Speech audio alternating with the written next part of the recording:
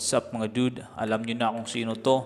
Kung bago ka pa lang sa channel ko, mag-subscribe ka na para lagi kang updated sa mga bago nating videos. Ngayon, samahan nyo ako at papasyal tayo sa Marabut. Mag-swimming tayo doon. Yun na nga, pamunta na nga kami. Kung kayo ay taga-Tacloban, maganda din to. Siguro mga 2 oras lang papunta doon. Yung biyahe namin ngayon, makikita nyo, medyo maulan. Kaya ganyan. Nandito na kami ngayon sa San Juanico Bridge. Kikita nyo, ang ganda ng view. Yung letter S ng tulay. Ibig sabihin, nasa Samar ka na. Ngayon, dyan na kami sa Basay. After 2 hours na biyahe, nakarating na rin kami sa destination namin. Yan, good view. Nagutom kami kaya nilabas na yung snacks.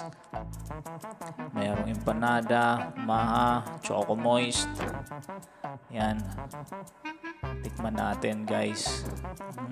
Yung anak ko, sarap na sarap sa cake niya. Parang ayaw magbigay. Yummy. Ako naman titikman ko. Sarap. Ito pa. Sarap. Yung empanada. Yan na nga yung anak ko naglalaro. Tuwang-tuwa talaga siya sa buhangin. Liga, pasukin natin yung tutuluyan namin ngayong gabi. Pagpasok mo pa lang, kita mo yung TV, yung ref, tsaka yung kusina, yung dining table. Pagbukas mo dito sa pinto, ganda ng CR nila napakalinis. Tsaka ang ganda. Sa kabilang pinto naman, dito yung master's bedroom. Sakong-sakto. 2 tao. Ganda ng higaan nila.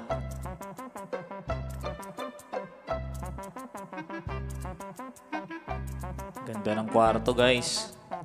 Paglabas mo naman, kita mo yung ref, yung TV na 32 inches na may cable.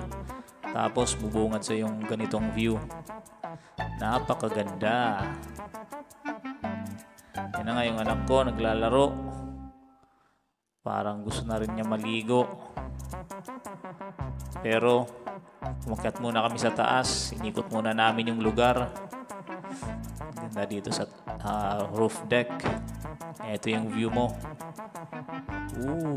So nice. Sulit din yung biyahe namin papunta dito. Ganda. Yun na nga. Sasaing muna ako ng kanin. Ganda ng kusina nila. Rice cooker pa. Hugasan ko muna para malinis. Yun na nga. Magsugas. Tapos magsaing ako. Tapos kung magsaing, chill-chill lang habang pinapanood ko yung ganitong view. Habang naliligo sila. Ganda. Bukas ko ng ref. Wow! Daming ice cream. Yan na nga yung anak ko. Naligo na. Kasama yung mga pinsan niya. Kaibigan niya.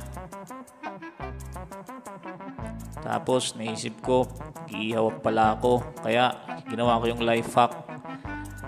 Doon ako sa mismong burner nagpabaga ng uling. Dating ko dyan, lagyan ko na ng uling tsaka pinaypayan. Ayan yung iihawin ko. Napakadami. Konting paypay lang. Paypay. Lapit ng maluto guys. Baliktad lang para hindi masyado masunog. Ayan na nga.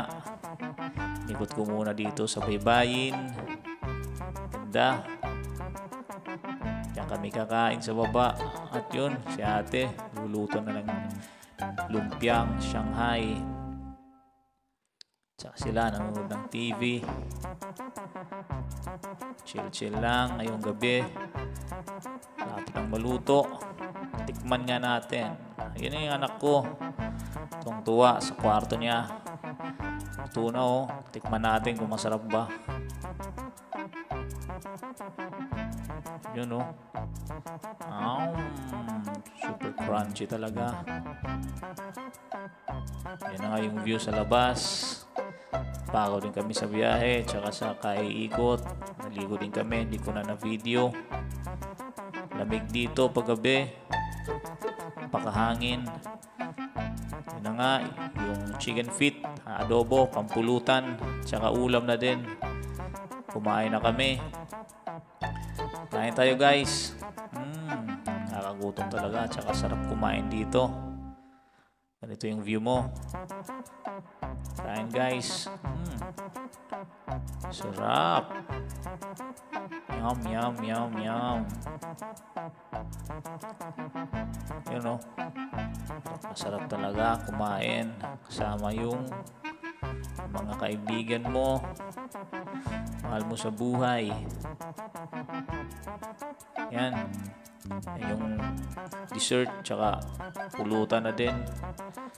Ito ba yung tinira namin? Ayun na nga guys, kung nanonood ka pa rin hanggang ngayon, maraming salamat sa suporta. Please share this video, like, comment, and don't forget to subscribe. Thank you very much.